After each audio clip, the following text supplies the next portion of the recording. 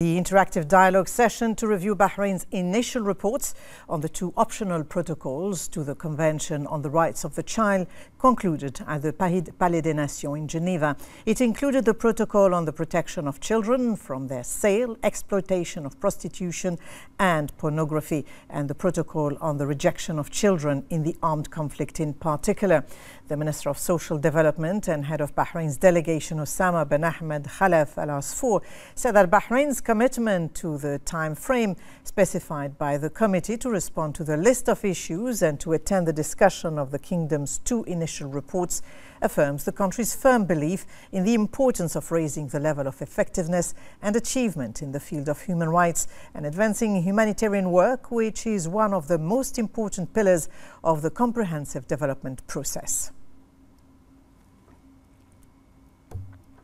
The directive of His Royal Highness the Crown Prince Prime Minister to hold an introductory day in the government schools underscores the great interest in Bahrain's educational system, with the aim of providing an environment that encourages creativity and innovation at home and at school. In this regard, Bahrain has achieved numerous accomplishments thanks to the continuous care that the educational system receives from His Majesty the King and His Royal Highness the Crown Prince Prime Minister, which has played a prominent role in enhancing the educational process in Bahrain and the success of the plans and initiatives emanating from the government's work programme.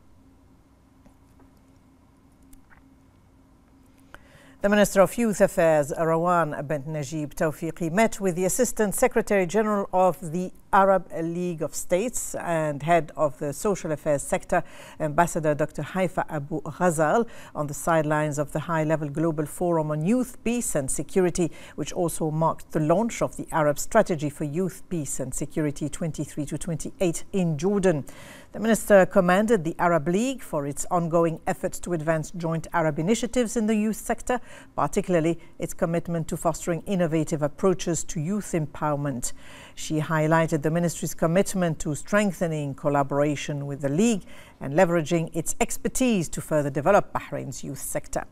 And for her part, the ambassador underscored Bahrain's significant contributions to youth development, affirming the League's dedication to supporting Arab youth, encouraging their innovation and promoting their global presence.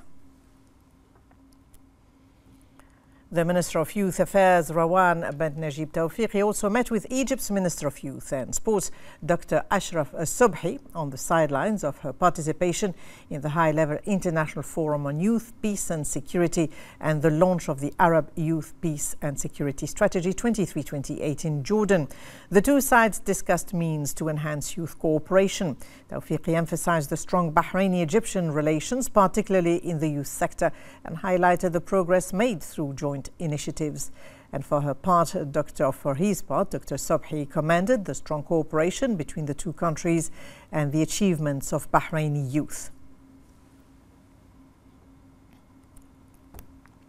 The 7th edition of the Nasser bin Hamad Marine Heritage Season kicked off today with the open water swimming competition Mawruth Swimmer. The race took place in the marine area between Manama and Muharraq, opposite the Bahrain National Museum, with around 40 participants competing in both categories. The organizing committee for the open water swimming competition has finalized the arrangements for the event, holding meetings with the participants and other relevant entities to finalize the rules, regulations and safety procedures. The Nasser bin Hamad Marine Heritage Season is one of the most prominent competitions organized by the Bahrain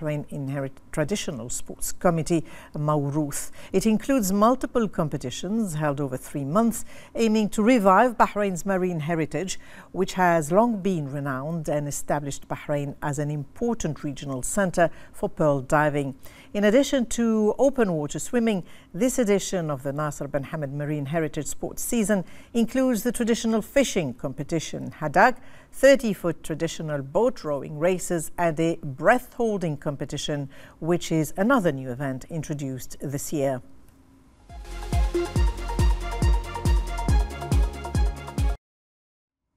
And before we end the news, let's take a look at the latest cultural news in the following report.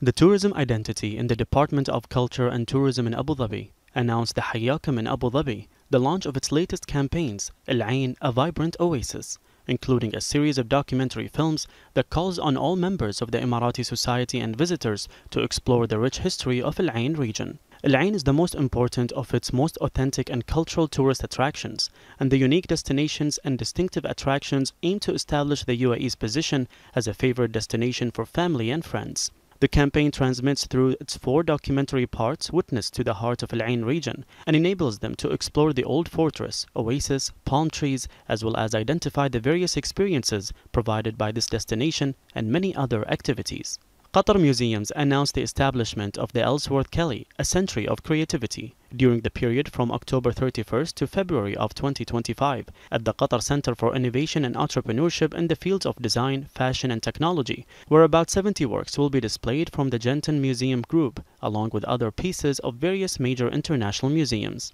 The exhibition organized by the Glinsa Museum in Maryland commemorates the march of the late artist Ellsworth Kelly, which spans 7 decades and is the first recovery exhibition for the artist's work in the Middle East, North Africa and South Asia, and it comes to the centenary of the artist's birth in 2023, which is one of the largest resistance exhibitions of Ellsworth Kelly works in the 21st century. In the Kingdom of Morocco, a number of Moroccan regions and cities, including the capital, witnessed the launch of dozens of cultural and artistic events to revive the culture of dialogue, tolerance, and diversity through a series of intellectual seminars and cultural meetings, exhibitions of books, plastic art, traditional Moroccan craft products, various musical evenings, and conferences. The summer of 2024 in Morocco is an opportunity to enjoy natural beauty in Morocco, and it is an ideal opportunity to learn about the cultural diversity in the country. 2 bronze horse statues, each 3 meters high and weighing 2 tons, had been missing for more than 70 years, and many believed that they had been destroyed during World War II.